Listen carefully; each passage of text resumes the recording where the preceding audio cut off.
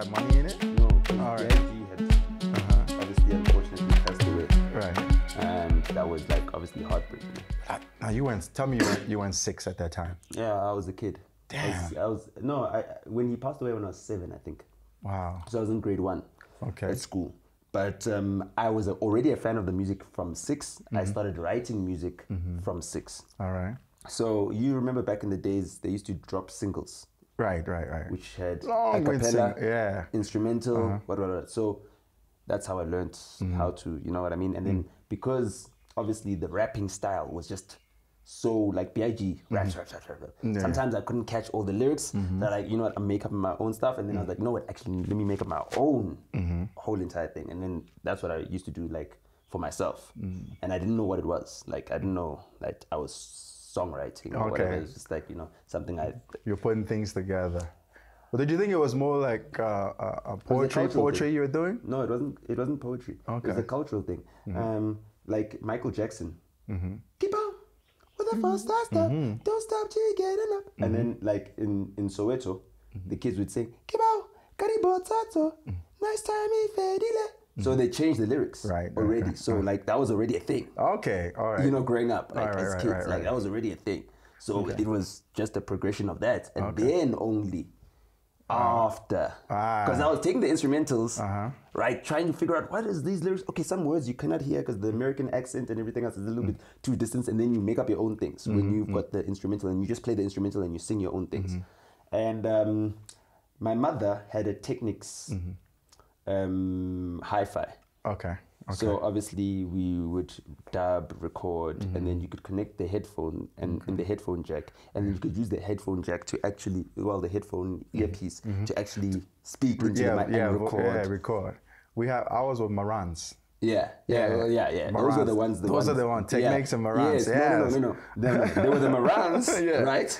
And then there were the Techniques, which were, I think, slightly cheaper, but you know, they had a better advertising campaign, and it's like, oh, this is the whole, and they had a greater variety of products. Yes. So like my family bought into the whole entire Techniques thing. You know what I mean? Marans were like when we used to visit like Jewish families that my parents or that my mom used to work for, whatever. They'd had those. Okay. You know, that's when I saw those, and with the gigantic speakers, you know what I mean? Yeah. Power amp and everything. Know what I mean? The Technics had a speaker like, this big, you know? But the Marans is like, you know, as tall as me at that age. So that was basically the music journey. So More Money, More Problems just like crystallized, because that's when Diddy did that whole transition into making music himself, you know, a lot more. And basically started showing, okay, this is the label, and he had all his artists that he was also co-signing, doing collaborations with, and this is how we set up a movement. This is Bad Boy, you know what I mean? So I was in Bad Boy team, you know what I mean? I was making my own Bad Boy. It's like, you know, we used to play soccer and have our own soccer teams. I'd be Barcelona, you'd be Real Madrid. Now I'd be Bad Boy, you know what I mean? And have my artists as kids, like, you know, just playing it around. I'm Puffy. Yeah, I would always be Puffy. Those guys influence a lot. They influenced and inspired us a lot more than we actually give them credit for. Yeah. And they probably don't even know this story. They influenced us because they were black. Yes. And they were doing things we'd never seen black people do. Yes. You know. So just give a year. What year would we say that was? I was bitten by the bug in '96 when I fell in love with the music, when I got my first music collection. My mother bought me Notorious B.I.G. And then by the time 1998, I was certain that this is the path that I'm going on. Okay. And then in 1999, I got to be part of an interview for Sunday World. It was the second edition of the Sunday World, and they were interviewing gifted children, black children. And they interviewed myself and another child from Morris Isaacson High School in Soweto, or secondary. And then basically he just spoke about whatever he spoke about, and all I could speak about is how I'm going to be the next Puff Daddy, because that's what it was. You know, he waxes lyrical about all international stars like Puff Daddy and Leonardo DiCaprio, because Leonardo DiCaprio was obviously 98. He was just after Titanic, so that's your favorite actor, right? Right. I mean, there is no other after Titanic, right? Check. You know, 96, 98. Yeah. If you're just joining us, We're sitting on the green chair. Yeah. With Nota, the authority. Thank you. Welcome to another episode of Mosaic. Piece number 31 or 32. Thank you for inviting me. Thank you for inviting me. You're very welcome. We're actually going back to discover what makes Nota the authority. Yeah, and so we just joined in when we were speaking about where the music bug hit, where you actually said that what was it that sparked the professionalism of it to make it economical. So that's what you saw. That's what I saw. That's what you saw with Bad Boy. Like, there's economics to this thing, right? Exactly. Yeah. I mean, it was shiny suits. Yeah. Like everything. And plus, I mean, it's not like I grew up in the township. I grew up, near Santon. Santon City was where I'd go to. Obviously, even when I grew older, back in the days, so parents, like, close your ears right now. But at the Santon Sun, they used to allow us to drink. As like teenagers. All right. Okay. So obviously you'd walk through the Diamond Walk. Yeah. You know what I mean? So like with the whole entire squad, we'd get to one of our boys who was a little bit looking older with a beard, and then we'd sit at the table at the restaurant, he'd go to the bar, order drinks, you know what I mean? We'd just chill. And so that was the culture. So even then, I wasn't far from what I was seeing on the screens. Right. It became reality very soon. But then if you're walking around and you're like, oh, damn, these things that these people are wearing, this is how much it actually costs. This is, wow, okay, cool. Which means these guys are making money, right. with this music thing. So it developed from there. And by the time I was a teenager, then I already knew that I had like songwriting skill, rap skill, no singing. What was the first rand you made? What was it? The first rand. Yeah, the first check that I made. Yeah. From like a beat that I sold. I got $600 from Sugar Smacks. And he refused to pay me for such a long time. And then I called him one time. I was like, listen, I'm actually hosting an event and I'm short of money and you owe me money for your beat. Your song is playing on radio. Please, can you bring me the money? And he gave it to me on the day of the event. And I think I needed to pay off the balance of flyer printing, which cost me like 3,000 rands at that point in time. So he gave me my 600, and that was the first check that I got for actual composition for an actual composition that I made. That's the first rand that I got. Yeah, from Sugar Smacks. And then from there, that was, when was this? 2006, 2007. That was 2006, 7. And the song ended up on Ventilation Volume 2 as a bonus track, Sugar Ella. It was Sugar Smacks' first ever solo single. Okay. And that's what introduced me to like Bada Bing Entertainment and everything else. So like when I got in there, it's not like I was making money, but I was learning and they had access to the entire industry. So yeah, at that time, I think even younger Chief was there, right? I found him there. Yeah, he was there. Everybody was Slicker was there. Yeah, everyone was there. So that was, but at that time they were coining it. Well, they were trying to. Yeah, they were trying to. But they have from a hip hop. Yeah, they have found other income streams. Yeah, that's true. And that's what was smart about Slicker and that whole Ventilation thing. They found other income streams rather than just beat making, live performance, and so on. Exactly. So even like when it comes from a live performance perspective, I mean, once I turned 16, we realized that there was a market for kids my age who wanted hip hop events, and there were no hip hop events. Like house was dominating everything. Like every lineup was house. So we started our own parties, and we'd go to them, and we'd pack out clubs. First, like couple hundred kids, then thousands of kids, and that's like, I mean, I went from, even I told you, I was like, so first check, I got that 600 rand. But immediately after that 600 rand, that next night when I was counting the cash from the gig that we did, I was like, what the hell is 600 rand? Why would I be making beats? You know what I mean? We just made 187,000 rand.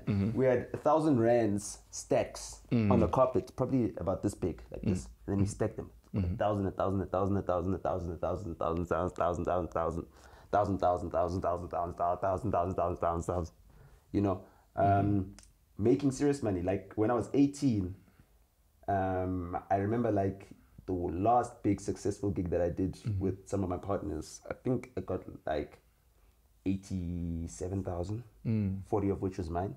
And I posed on my Facebook at the time with like a stack of my 40,000 like on my neck, you know. This is when 2008. And then I did an Akon concert after party, but I had to rebrand it and change it at the last minute because at first we had partnered with Convict Music to get the rights to host the event, but then obviously I don't know what happened, but either way, Thibaut Touch decided to take it somewhere else, and you know, there was nothing we could do to fight it. And even though we didn't have like the official name, the proximity, our location meant that we made money, and you know, a lot of guys came through this. So Elias and his team trusted that we could pull off something, and we pulled off something really good. I mean, Budweiser was still being introduced into South Africa. This was before AB had bought SAB. So it was being distributed by Halewood. I think 2008, 2009 is when they were actually, and then 2010 is when they came. They came in big time. So Budweiser was like one of the famous beer brands that we've seen in all American movies. So we branded the whole entire thing with Budweiser all over inside. LES, Fresh to Death, you know, it was like a trip to America, you know, inside the club, you know, and, you know, that's some good, interesting memories and stories too. So, I mean, like, apart from that,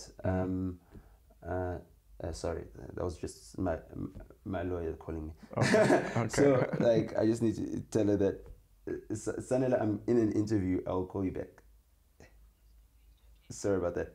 So, I mean, from just doing that event alone, I then realized that, okay, fine, we've got the eventing thing done, right? I've always had the music thing in my back pockets and everything else, but like the beat making thing is not going to make me money, right? I need to have like a record company or whatever. And I thought to myself, maybe I could, you know, do the music myself, start recording my own music. So I recorded an entire album before I finished matric, and just left it in my house and never released it, never touched it. You know, I still have it. You know, it was called the Demo of Note. Okay. Yeah. So it was supposed to lead to an album called The Album of Note. Yeah. I guess after that whole entire stint with the LES, you know, I realized, okay, fine, this is not going to take us anywhere further than the northern suburbs of Joburg. Right. And the people who are at a mass market from a hip-hop perspective are squatter camp still. Right. So that's when I said, no ways, I need to go on internet, better being whatever they need me to do. If it's clean floors or whatever, I'll do it for free, you know. And they said, do it for Nando's lunch. And I said, no, cool. And I thought, okay, what is the gap here? What are they missing? And I thought, social media. We were already marketing our parties on social media. They hadn't had a figure of how social media was working, like intimately. And it was Facebook. Yeah, I already had 5,000 friends already by that point in time. You know what I mean? Okay. And so Facebook, there was MySpace prior to Facebook as well. And then there was BBM messaging groups.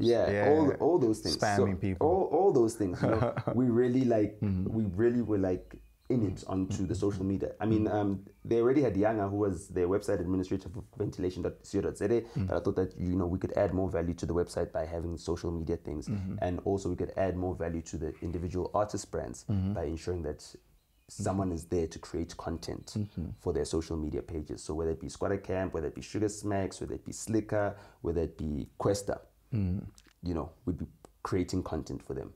You know, or Tito Minato, you know, we'd be creating content for them. Or Bonang, actually. Bonang. Okay. Yeah. So, you know, imagine, fresh out of high school, getting to work with Slicker, Sugar Smacks, Bonang. I mean, you know, learning the industry, going to all the top events and being VIP and having all access. You know, I've never known what it's like to not have all access as an adult.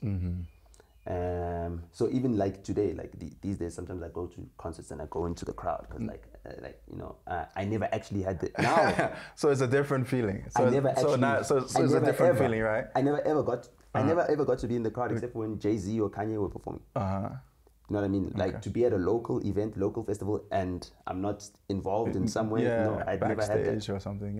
Yeah. So 96, 98.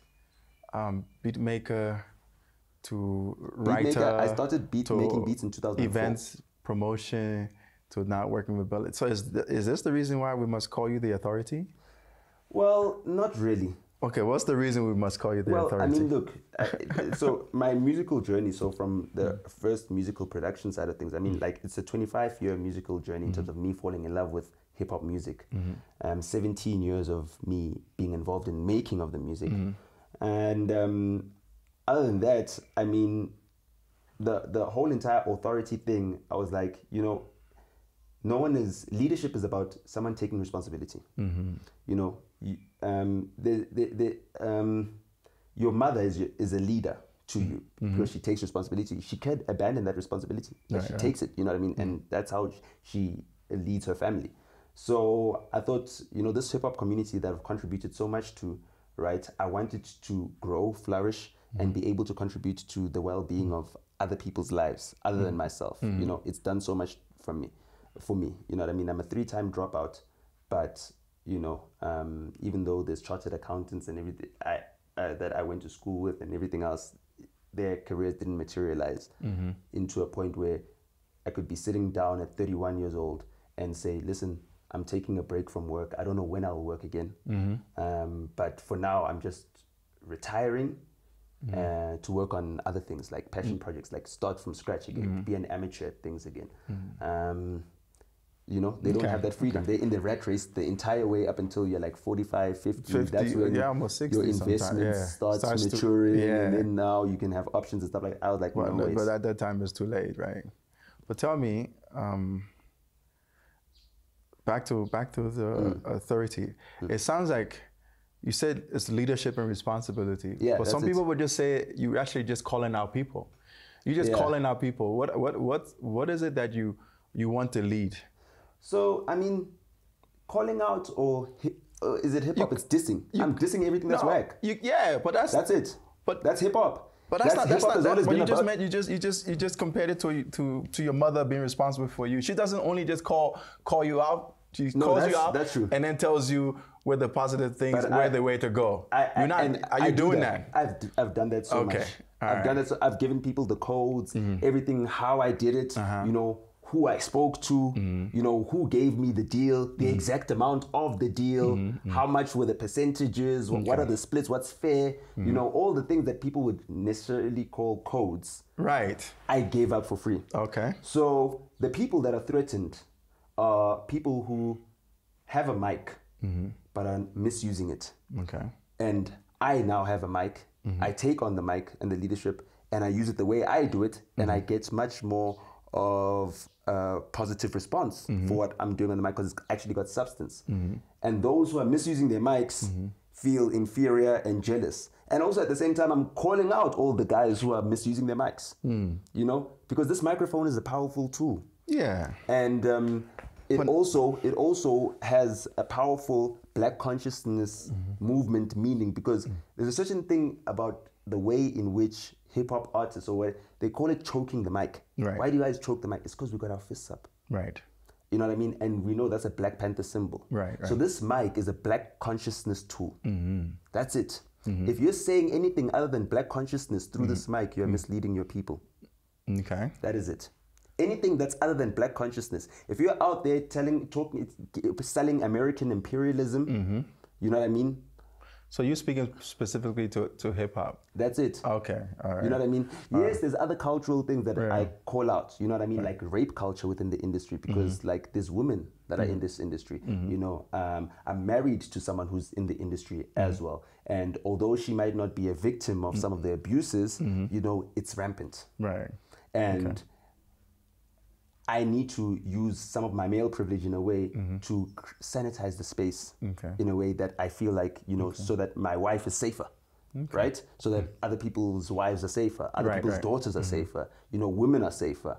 And that's also a stance I took, like at the beginning of this year, on the 16th of January, I was like, you know what, this year is going to be a reckoning. And if anyone I see, like after the whole Greg Maloka thing from Kai FM, I said, anyone who's in that circle, any offense you make, trust me, if you're taking pictures with them, associating with them, I'm coming for you. It was a warning and it was a promise there was a party where they were like, there was Fresh there, there was Euphonic there, there was a whole lot of house. Shimza was there, Mbalula was there, and I said, everyone who's in these pictures, if there's anything about you that's either rapey or anything about abusing women or anything like that, I am gunning for you personally, not from an anonymous account. Because you guys always accuse people, oh, and these guys are anonymous. No, it's me.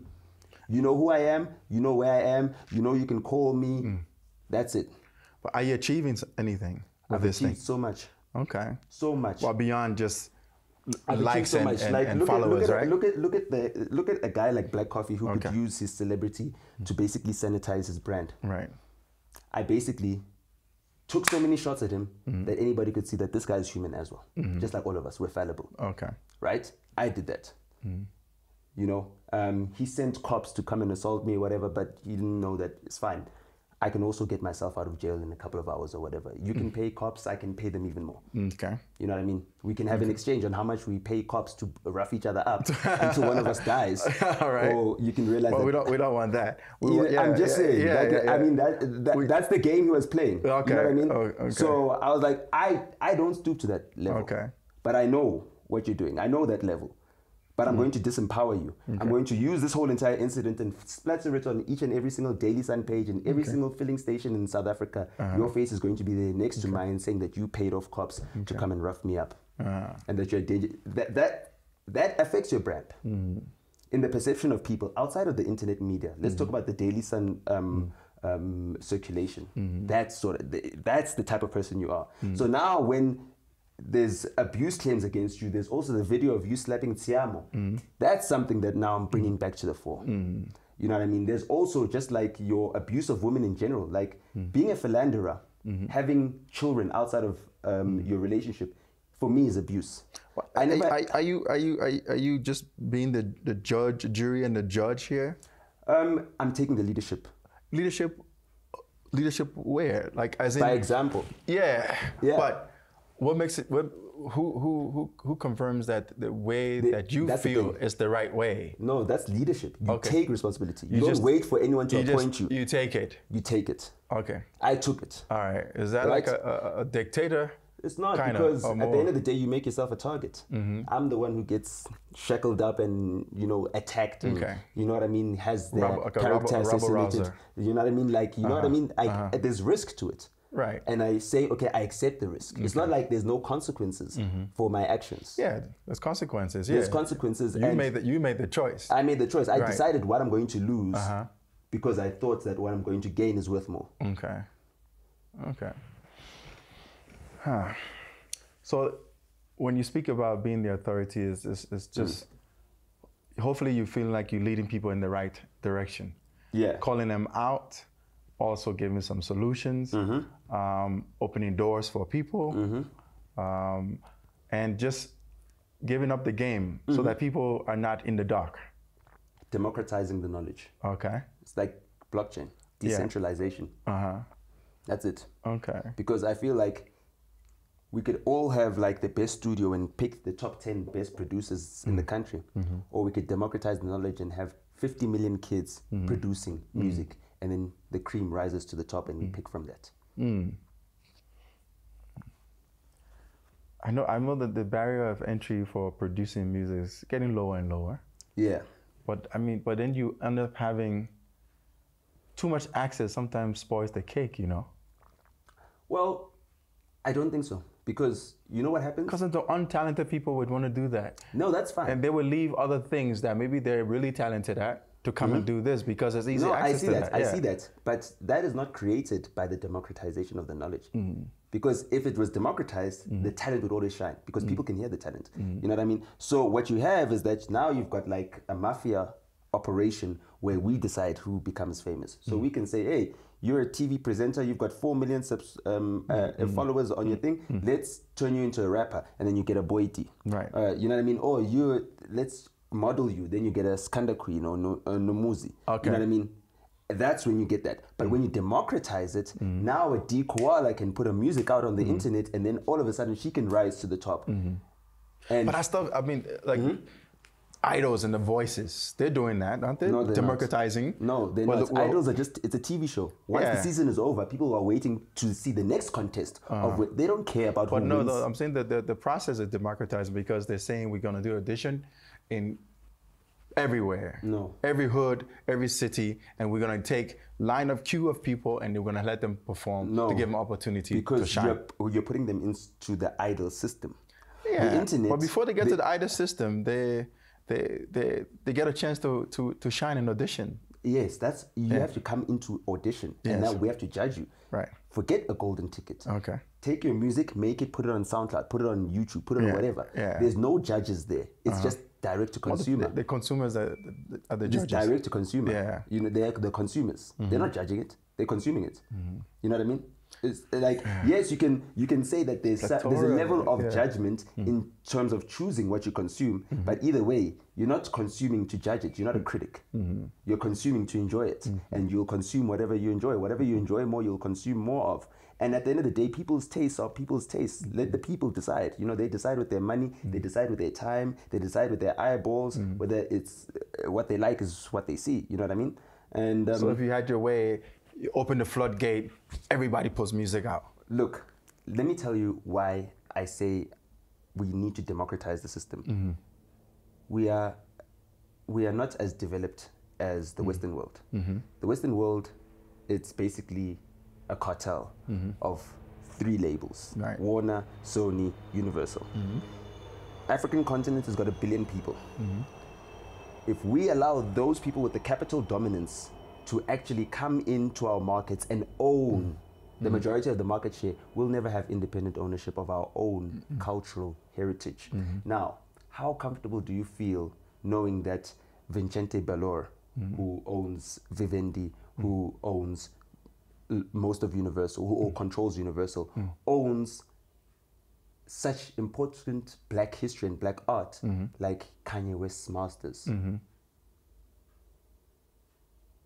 Imagine that. A European owns the most prized possession created by a black artist. When are we ever going to get the opportunity to actually own what it is that we bring to the world? And what we bring to the world as Africans is culture. Right. We've cultured the world. But if we cannot monetize our culture, then... But it has to go into a machinery to really monetize it to the full extent, no? No.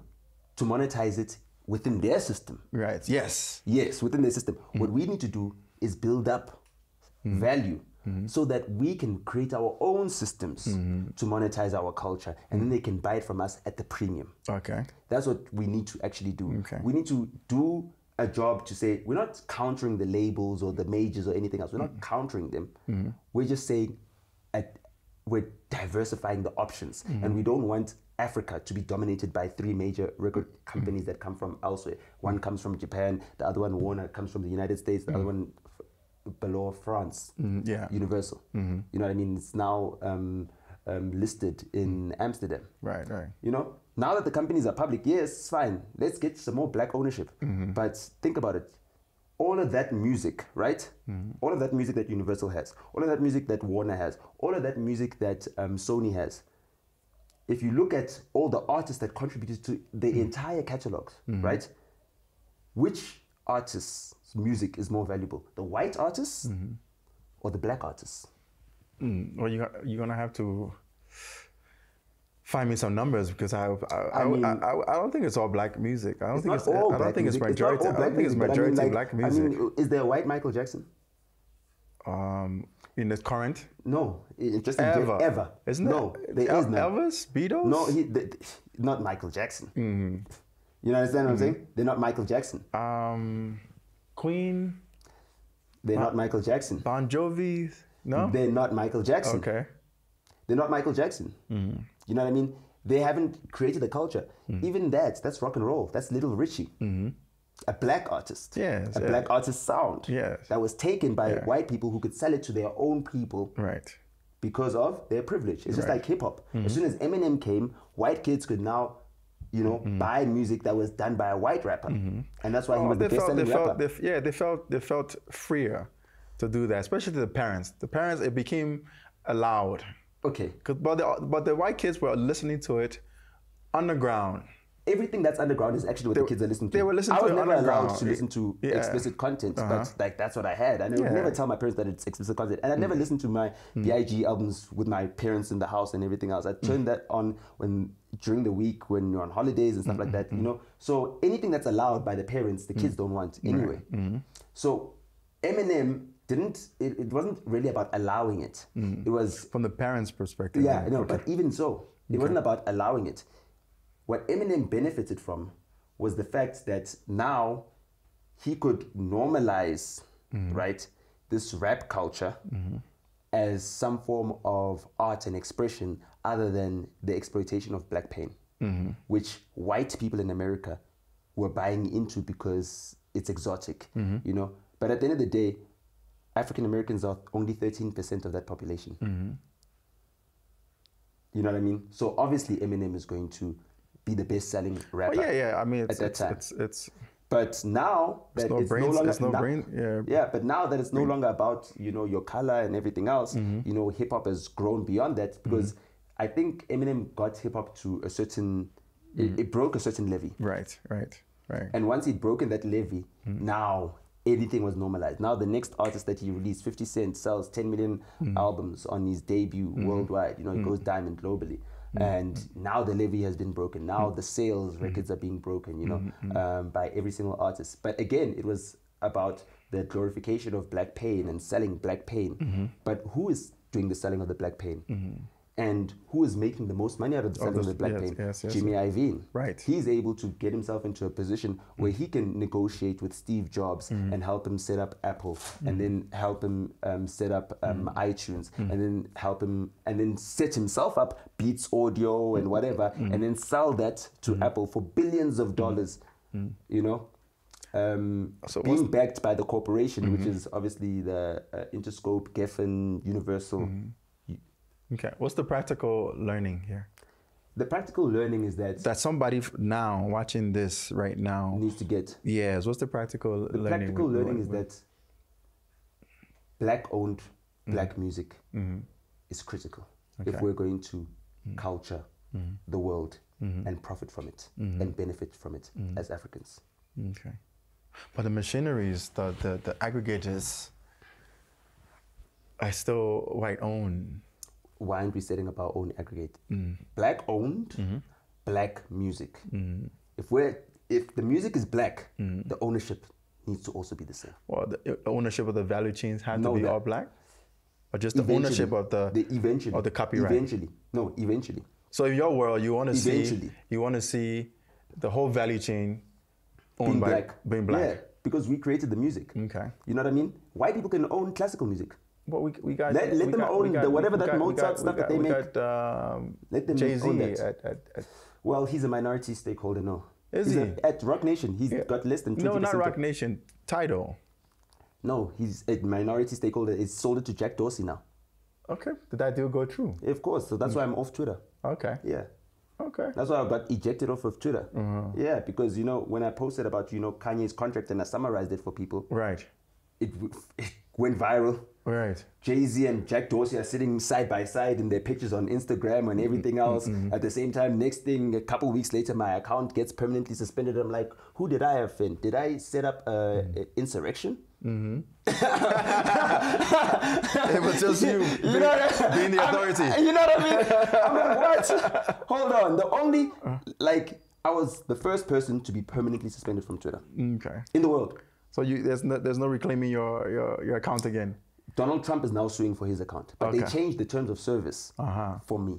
Okay. And then did that to block Trump. Okay. That's the level of influence I had from South Africa alone. Yeah. From the fact that DJ Academics is posting about it. Kanye West is responding to my tweets, telling us that Jay-Z is only... Obviously, people from New York were talking about it. Yeah. Yeah, obviously. It sent shockwaves everywhere. I was called by the head of YouTube in New York. It's like, yo, why are you wilding on Twitter? Yo, calm down. That's why I even apologized to that lady, who was calling me out, because I was called, from New York.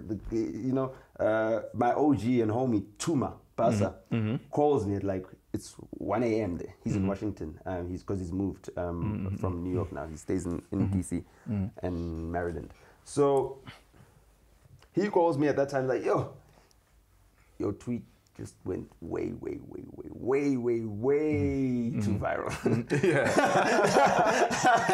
way too viral. And I didn't even think that would happen. You know what I mean? And now I've got millions of people coming at me like I've never experienced something like that.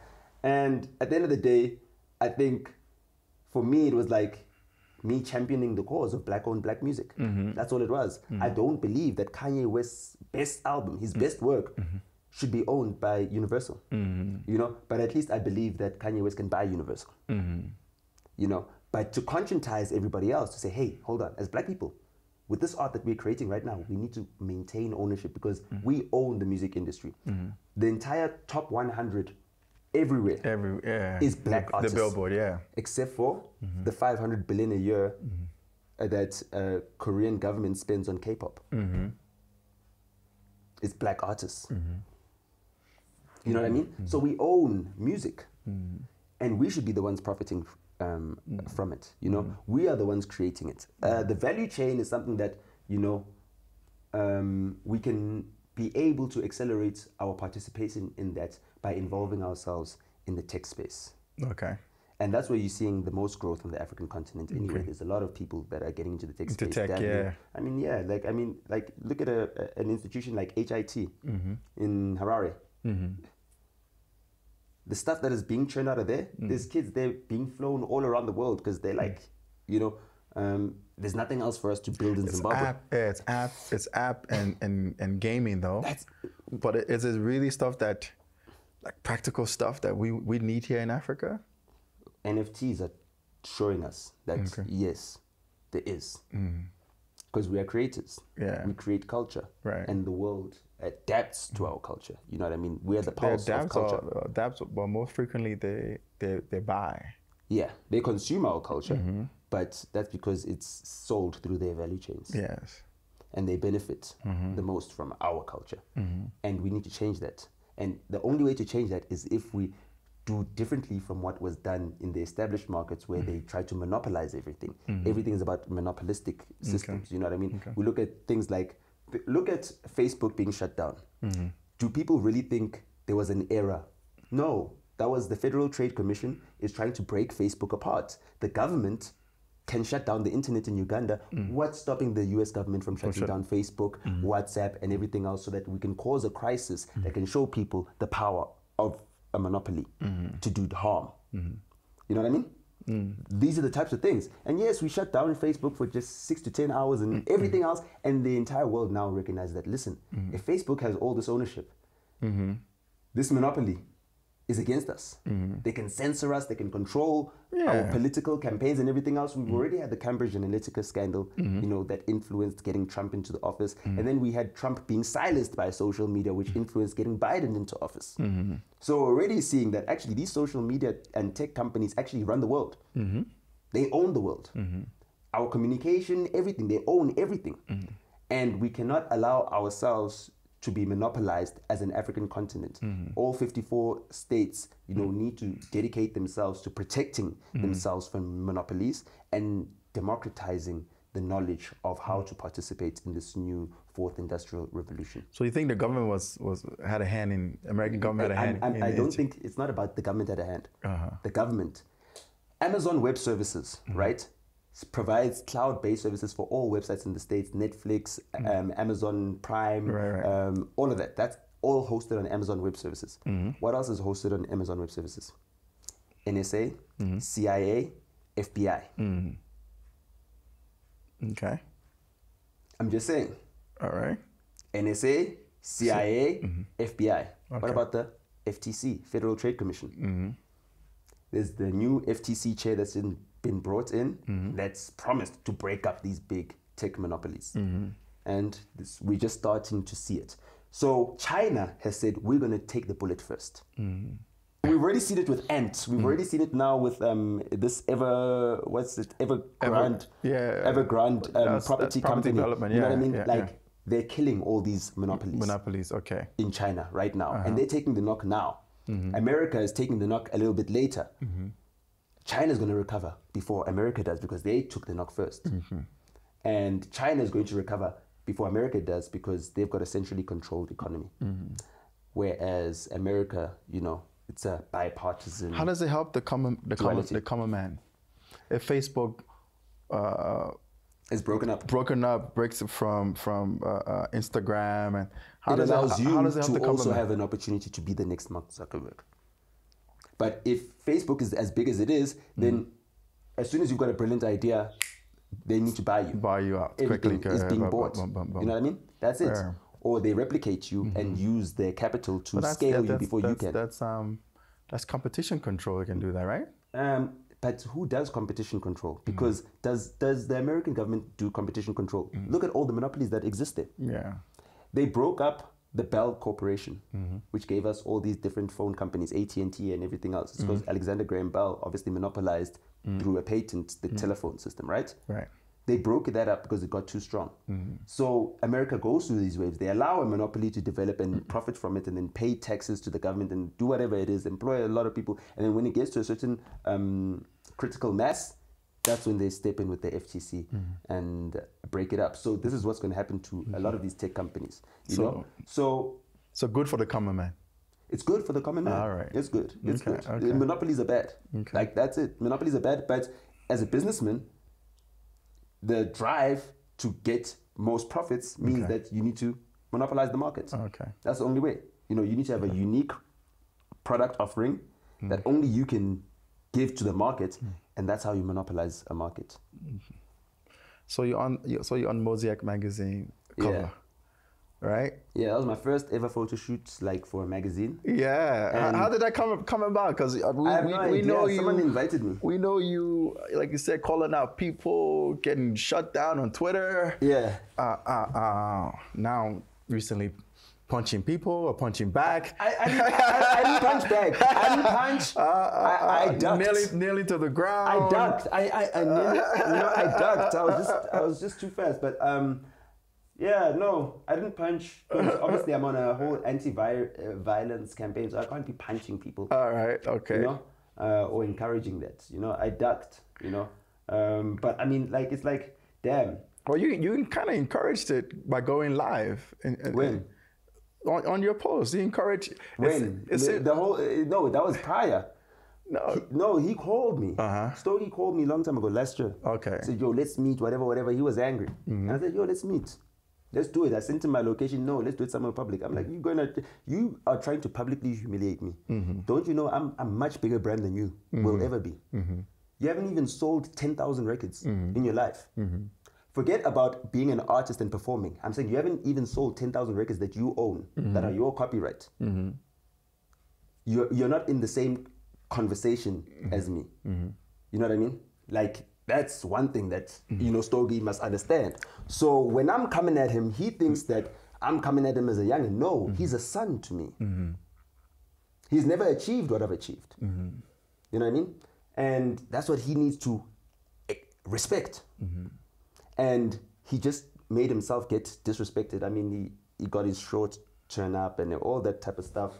And, he has to apologize to his church and kids and wife and all that type of, I mean, like, an old man ending up taking an L in a fight. Imagine if your kids now have to see you with a torn up shirt and now wife has to stitch it up and stuff like that. That's like, it's very unbecoming. And it's sad that he would stoop so low, but I mean, I guess it's out of desperation. But for me, it's desperation or revenge. For what? I don't know. For you, he asked you to meet you. Yeah. So you can sort it out, and you pretty much dissed him. No. I asked him to meet him. I waited there. I sent him the location. The private space. You understand? No, I waited at my house. I said, yo, I gave this guy a time. When we're going to meet, 1 p.m., here's the location. It's now 2 p.m. I've been waiting for an hour. Now I'm going live. Okay. This guy's nowhere to be found, guys. He's a loser. Okay. I didn't even insult him. All right, let's go back to Mosaic. Yeah, Mosaic. So, yeah. So tell me about that experience. Let me see. Tell me about that experience because I got photos here from your shoot. Yeah, it looks looking freaking I looked fantastic. a bit inadequate, but you know, no, because you guys had Azana. Look how fantastic this look. Okay. Now, this is the first time I'm seeing the figures. Yeah, but like, okay. So obviously, I don't have a perception of myself, right? And I don't know the photographer. This could be you. No, this could be the new you. I like this. I like this. I like this new you. I like this. No, I think this is a perfect rebranding. So probably the timing of this is also perfect. But I mean, you guys had Azana there. Yeah. She's a singer, but I never knew that she's actually model body. Yes. Like a model, like supermodel. Like I was like. No, but like, you know, because I've seen her from her artworks, you know, I haven't really seen her like live and direct. I'm like, how am I having a shoot with someone who looks like is what is shot when you're having, so I'd never done a shoot before, so I did feel like that, but now that I've seen this picture, like I'm looking forward to seeing that shoot. I'm looking forward to people seeing like myself presented in that way, yeah. It'll be a shock. Because I've, through my anonymity, been able to not really take care of how I appear or my look, etc., etc. So now that, you know, the authority is a public persona, you know, it's like, do I really want to just look scruffy the whole entire time? You know what I mean? So what direction would this lead you to? I mean, let's say it drops this Friday, this Thursday, and everybody goes crazy. This is the new authority. Yeah. Do we change? Do we go from authority to something else? Look, do you know Philippe? Philippe, yes, he's been begging me to be a model for 10 years. Yes, Philippe, yes. Yeah. Okay. He's been begging me to be a model for 10 years. He's like, you look like my cute little twin brother. You should be a model. So this is not the last cover we're gonna see on. Of course not. It can't be. But this is the first. This is the very first. And it has to happen to be on a Mosaic. Cover. That's it. You know, and probably if it wasn't Mosaic, I wouldn't have done it because Mosaic. I mean, obviously, I've been watching the covers that you guys do, and the people that you guys get. You know what I mean? All of the people are like, you know, left field in the field that they're in. Although they're mainstream, but they're you know, they're the oddballs, but who are doing like things differently, breaking the mold. Breaking molds. Yeah. You know what I mean? So I was like, hey, moving the culture. So if you're calling me, I'm like, hey. You know what I mean? I'm a fan of everyone you put on the cover. So I was like, you know, and yeah, also like it's a black thing again. Okay. You know, like of course. So it felt good being surrounded by everyone on this set. Yeah. Okay. Yeah. Like if I saw a white person, I know there's a black person who paid them. That just felt good. Yeah. Yeah. So this Nota it's EFF to the core. No. Black power to the core. Yeah. Okay. I'm apolitical. Yeah. Unapologetic. Black to the core. Yeah. Like. So you know. It's like from a musical side of things, right? You know, my greatest regret from when we did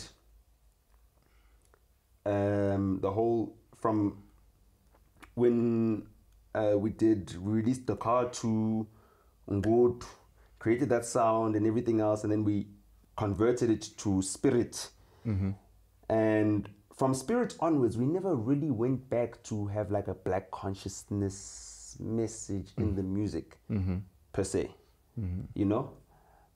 Which I feel like, you know, right now when I look back, I'm thinking to myself, oh, damn it. We encouraged a whole lot of alcohol abuse. Yeah. And now I need to work my way into figuring out how I could reverse my contribution to that damage, you know, and profiting from that, you know, like that's it. Yeah. So we need to be able to profit from spreading alcohol abuse awareness. Otherwise, we'll just profit from alcohol abuse. Alcohol abuse awareness. That's kind of a trickier thing to put into music, isn't it? Yeah. It is. It's very difficult, but we were in a position of privilege where we were already on the top of the charts. If anyone could have done it, it could have been us. Okay. We didn't. All right. How would you put that into How would you put that message into to music? I think if you put into the music about having pride of self, having love for self, I think that should translate to Kid X, father of Zen. He said he's not drinking or smoking weed until he's got 10 million rands in his bank account. Okay. I thought that was a smart way to put it in. Yes. But to get banked nowadays, sometimes you get sponsored by alcohol. I understand. Yeah. But so don't consume it. So you can be Lyra. You can be the face of Lyra did it with Johnny Walker. She did it with Johnny Walker, and in the ad it says Lyra does not drink alcohol. In the ad. In the ad. Okay. But she's Lyra. She was at the top, and they needed that brand to endorse this entire Johnny Walker campaign that they were doing, and she used the privileged position she was in to ensure that she takes her stance and says, listen, I don't drink this. And it should only be consumed responsibly. Right? But they are sponsoring or supporting things that are close to my heart. And therefore, I'll gladly endorse them. Okay. So you also the authority on social stuff? No, culture. That's just... Nah, you sound like social commentary just now, though. It is social commentary, but it's part of our culture. It's about the culture that we're trying to create. We're trying to create a more positive culture. That's how human progression works. You know what I mean? First, we started as savages, hunter-gatherers, banging women over their head to take them as wives and stuff like that. And then we start having a legal system. That's not a true story, though. No. It happens in South Africa. Uktwala, it happens. Is it? Yeah. Bang, hit in the head. And then I'm just... I'm just like making it more graphic. I think that's your white education there. No, the Neanderthals did it, and that's Europeans. So I'm just saying, even Europeans were savages, you know, before they created a legal system. And then the legal system was basically to take out all the bad apples from society so they don't procreate. So we take the rapists out, we take the murderers out, and then we create a less and less violent society over time. You know what I mean? Through like genetic selection. You know, the violent ones, the ones who've got the most violent genes are kept out of society so they can't reproduce. But if you've got a country where the Criminal Procedures Acts and the justice system just don't deal with violent people, then what happens is that you'll have the violent people reproducing, and then it's a DNA problem, you know. But they have found scientific evidence. So it's actually where we are now. That's where South Africa is now. Where I think the whole world, not just South Africa. Well, the rest of the world has rooted it out more because they've got high conviction rates. Okay. So if we judge it on conviction rates in terms of like the safety of our societies, you know what I mean? Like South Africa's down there with Mexico and a whole lot of other countries, Colombia, and you know, we're part of the murder capitals of the world.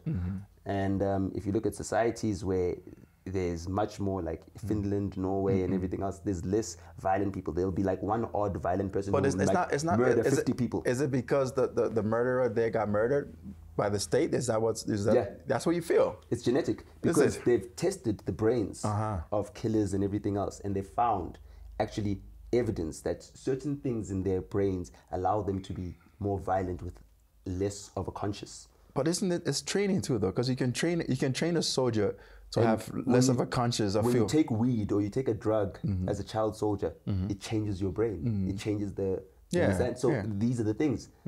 So you also pass those things down genetically.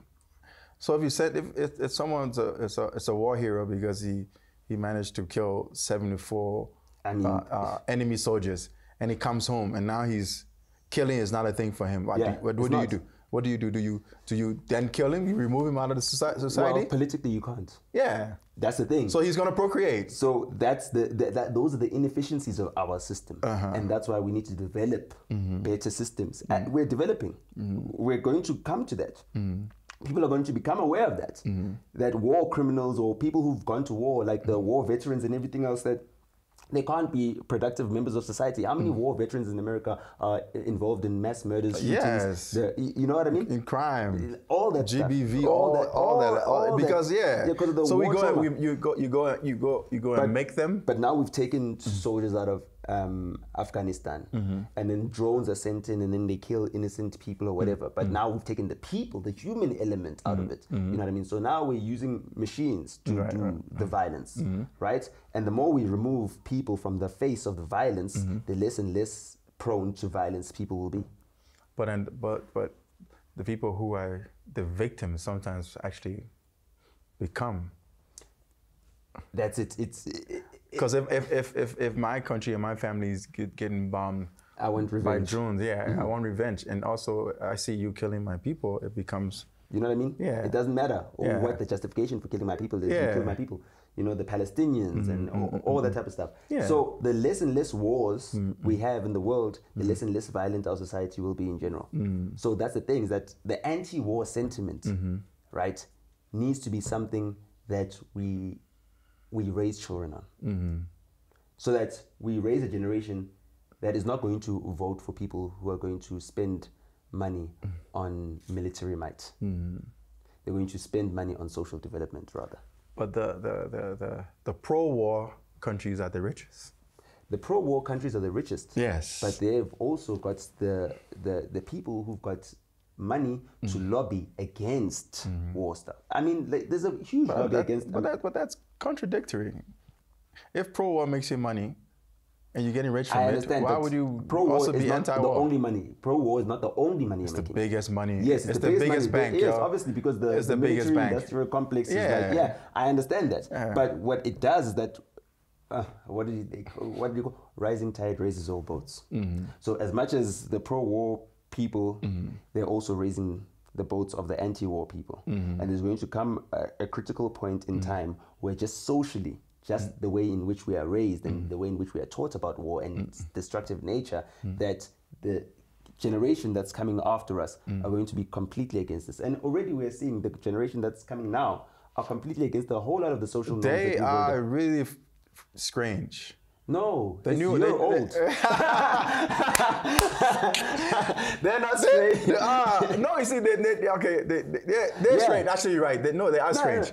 They're strange. They're not crazy. Yeah, but they're strange. There's a difference between there's a difference between crazy and strange. Yeah. They're strange because now you have to get used to them. It's not, and also they're in the majority. Yes. And so the growing majority. Crazy would be like they're just out of the head. You don't have to get used to them. Just shut them up. We are the ones because they come in with stuff that's actually waking you up. No, they're making us crazy.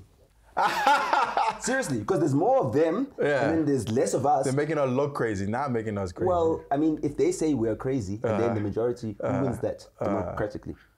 Yeah, but I'm loving that. I'm loving the new movement. The new kids. The new kids. I'm loving them. Their energy, freedom, their bravery. Yes, I'm loving that. They're going to make a change. They are.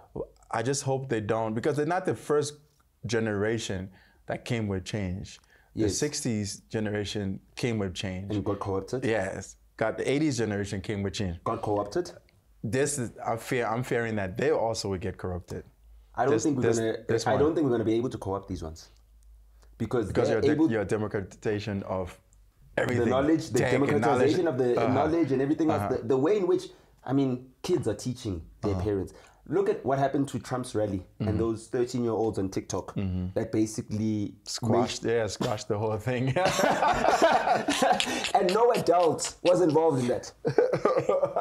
No adult orchestrated that. It was just a bunch and none of us knew, because that's what they do in secret. We don't approve of what's happening on TikTok. You know, octogenarians are now climbing onto TikTok, you know what I mean? So that they can appeal to their own demographic, but they don't know what the kids are up to or understand it culturally.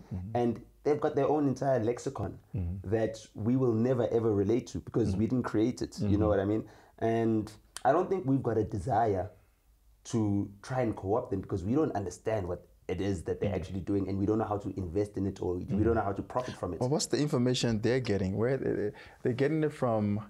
Google and YouTube, and that can be programmed by algorithms, everything else. So yes, obviously the proliferation of fake news is also a problem. But that's why the crushing of the tech monopolies is going to benefit them and democratize the knowledge even further.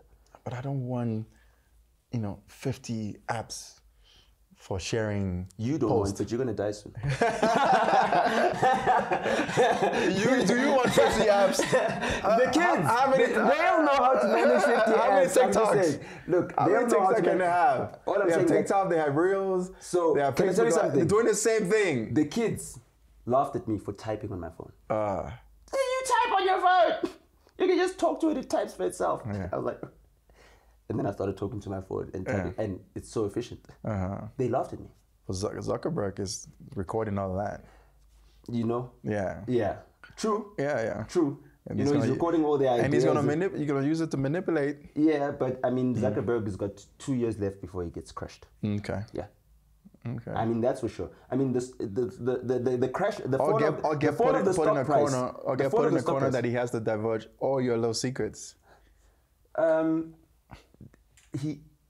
Amazon Web Service has all our secrets, and that's the FBI's web service. Got all the nudes. Everything. The nudes too. Everything. Shit. Amazon Web Services. I told you, NSA. You know what I mean? It's just that they need to find a justification for how they acquired that. That's the problem. You know, how did they justify? Okay. You know, they'd have to give it the whole entire thing up. But there's no reason for me to believe that Amazon Web Services would be providing like the cloud-based services for the FBI, CSI, I mean the CIA and the NSA, all the security agencies in the United States, and then not be giving the United States government that information. Just that probably, you know, there's always a paper trail and people can apply for privacy. But Edward Snowden told us that there's none of it. There's none of it. No, what's his name is from Amazon's getting richer and richer and richer because he's complying. If there was privacy, Edward Snowden would be able to go back home. Yes. He's still stuck in Russia. Yeah. You know? So that's the thing. But look at this. This Facebook scandal, it's a whistleblower. Again, this generation is whistleblowing. And they're just standing up for like what's really morally right. Yeah. What's ethically right. Yeah. That's what they're standing up for. Can I tell you something? Our generation, we have had to fight moralistic fights that have put us in a corner where even our own morality is questionable. So when we're judging others, like for example, President Zuma, it gets a little bit difficult to judge him because you're like, hey, I'm not perfect. Right? If you're of that generation. Right. The younger generation like, oh no, burn Zuma and everything else. But the older generation like, hey man, the struggle that we come from, you kids don't understand it. You don't understand the things that we had to go through. You don't understand the things that we had to do to get you this freedom here. Right. And because we got you, you guys don't understand the value of this freedom because you've never been denied it. You understand? So these crimes that you guys are calling out pale in comparison by the older generation's perception of it. Of what bad was. So 10 years from now, what do you what's the South African landscape looks like, giving into account the new generation, these new young people, kids. So 10 years from now, in terms of South Africa, I think South Africa is going to be, you know, the breadbasket of Africa. Okay. The breadbasket of Africa. Yeah, because our bread is going to be digital. Okay. All right. You know, like that's what it's you know, that's what it's looking like. These kids are going to develop and scale their companies because companies that are in the tech space scale at a rate of knots. Well, Kenya is doing very well. Kenya is doing very well. Ghana is doing very well. Yeah. And guess what that means? Competition. Right. And competition, innovation. You know, everyone's going to be driving harder and harder and harder and harder. And these systems that we are basically decentralizing as well are going to have less and less influence on that future. You know, because that future is going to be a race to carbon neutrality. And all the previous oil giants, coal giants, mining giants, and everything else are going to have to change whatever their business models are, you know, to be greener and everything else, because every baby being born is a tree hugger now, you know. But in the political space, what will it look like in 10 years with the new generation? So, political, we're going to talk political, economical, and then culture and music to wrap up. For me, the change will be? I think politically, right, because of the democratization of knowledge and the digitalization of our economies, right, we're taking away male privilege because there's less and less jobs where you actually need a man or manpower for. Okay. You know what I mean? So jobs can be done by men and women. Right. problem with men is that men are less communicative. Okay. And that lack of exchange of ideas in comparison to women who are more united because of how they've been marginalized means that we're going to see more women actually taking leadership roles, especially from the new younger generation. And you can already see that anytime you see a new young person that's like a bright spark or whatever, it's always a woman. So Zuleika Patel, there's no young boys that we've seen that are like geniuses or anything else. It's because they don't have the social skills that women have. And that's what's going to matter more and more in the world that we're developing, because obviously we have to develop a new kind of social skill with an intersection of our digital connectivity, you know, which for us, we're hybrids. We know how it was to not be digitally connected and then to grow into digital connection and then to be addicted to it. And then we have Facebook taken away for 6 hours and you feel like you're breathing argon. Yeah. You know? I took it as a moment to rest and reset. Like, yeah. Okay. Like that was like, I wish like everything was off. So there's you let's say you have a 15-year-old son right now. He wants to do music. He wants to be a professional. But that's possible though. Yeah. I have a friend who's already a grandma. So and you know, we live in a country where teenage pregnancy is also rampant. So what would be your advice? He said, I want to do music. I want to get into music. What would your advice? What type of music? What genre? I wouldn't tell him what type of music. What part of the music industry would you say with advice? I would say, work on finding who you are. The artist that you are? No. Or just who you are? The human being that you are. So that when you come onto the mic, you come self-aware. That's it. So, all right. Focus on finding who you are, finding your identity. Who am I? My spirits, my essence, and everything else. So when you come onto the mic, you're honest. You're not trying to be anybody else. You're not. You're amplifying you. Exactly. Okay. That's the only advice that I have, because at the end of the day, I can't determine what are the tastes of tomorrow. Like, who am I? I'm just one person. You know what I mean? They will decide what the taste of tomorrow is. But if they're true to themselves, at the end of the day, they'll always be authentic and people can resonate with that. Okay. Yeah. But authentic doesn't fit any sort of norm. It's whatever that is. No, it's what you are. It's individualistic. That's the thing about authenticity. All right. Okay. Yeah. All right. Well, I mean, even Bandile and Banele are not the same person. You know what I mean? Like, Bandile is my friend. Banele is his brother. Right. You know what I mean? They're twins. So you're talking about the major league. Major league guys. Bandile is we grew up in the same area. Like, we used to be friends. We've been friends since we were teenagers, like high school age. You know what I mean? We grew up together. I think they're a year younger than me. Yeah, they're 91. I'm 90. So, you know, just that understanding that I can have a friend who's got a twin brother, but I'm friends with him. It's not like I'm friends with his brother because they're twins. You know what I mean? They're two different people. He's got his own friends, he's got his own life. You know? Not to say that I've got any beef with Banele. No. But like, Bandile is my friend. Okay. You know what I mean? All right. Well, thank you so much for taking the time out for Mosaic Magazine, piece 31 or 32. Thank you. Do you have any parting statements? Well, I thought you just did one, a really great one, but you can give your final departing statement. Final departing statement. All right. To all the legends, female artists, like I said, like, you know, women are going to run the world because it's less of manpower. Let's start grooming. Let's start grooming young women, because us as men, we've groomed other men. Right. We've opened doors for other young men. Yeah. You're right. Constantly do it. I mean, right now, currently. Keenan is doing that for Costa and his whole entire squad. What's the example for the female artist? None. There's none right now. None. Why would you say that? Why would you say that? Why is there none? If I say none, it's not 100% honest. But if I say who I've seen doing it, people will call it biased. My wife has started an organization called The Womb. Okay. Women of Music Business. Okay. And that's basically about grooming people. She's already taken 70 women on the African continent through, you know, Wits Business School, social social entrepreneurship course, you know, about getting funding, etc. That is something I've seen.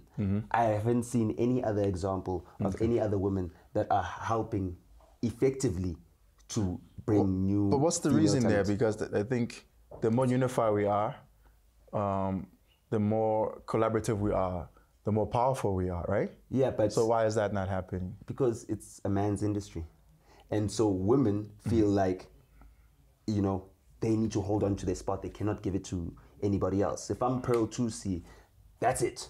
You know what I mean? I cannot embrace Natasha Tahane or whoever's the new girl, or you know what I mean? Unless it's like using them to gal pal. Okay. You know, where I am the queen bee. You know, there always needs to be a Beyonce in the crew. You know what I mean? Instead of actually just saying, hey, let's actually groom these women. I mean, look at how long it took Beyonce to actually decide to groom women. Chloe and Halle are coming now because Beyonce's 40. Right. And you know what I mean? And obviously Beyonce for the past 10 years has not been as sexy as Rihanna.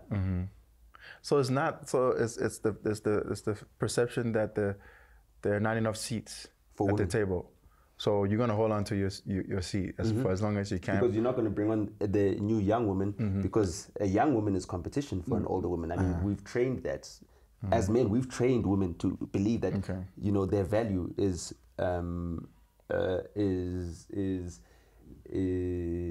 their value is analogous to their youth.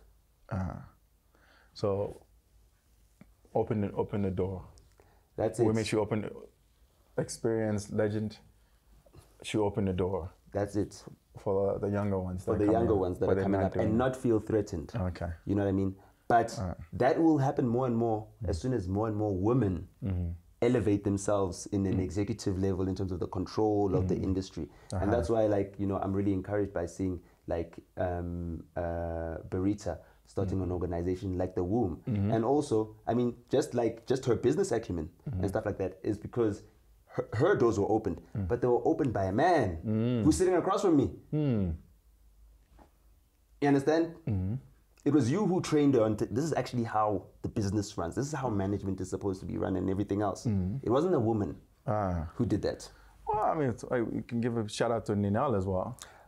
Yes, yes. But at the end of the day, her intention in coming to fifth season was not about Ninel. It was about the figurehead of the organization, which is you. Okay. And that's it. You know what I mean? And yes, we give credit to Ninel, but I mean, look at you. Even you, just by partnering with Ninel, you know, and the way in which she runs your guys' organization, you know. Is she your boss? Yes, she is. Okay, yeah. So the way in which she runs your guys' organizations, you know what I mean? And the fact that you know your role within the organization, and you know how to respect her role in the organization, also informs a talent like a Berita when she's observing to say, hey, me as a woman, I can also take this leadership role. I can take the responsibility. You know what I mean? And that's it. So that's the final departing. That's my final departing shot. Is that's what I want to see. Let's give you 2 seconds of a monologue, because I think I interrupted your monologue. No, just the final departing shot. Let's see more women in the industry grooming young women. You know, as soon as you secure your spot onto the charts, look for young women who you feel you can give a start. All right. Thank you for joining us. Thank you. All right. We'll see you on the cover. Yeah, I can't wait.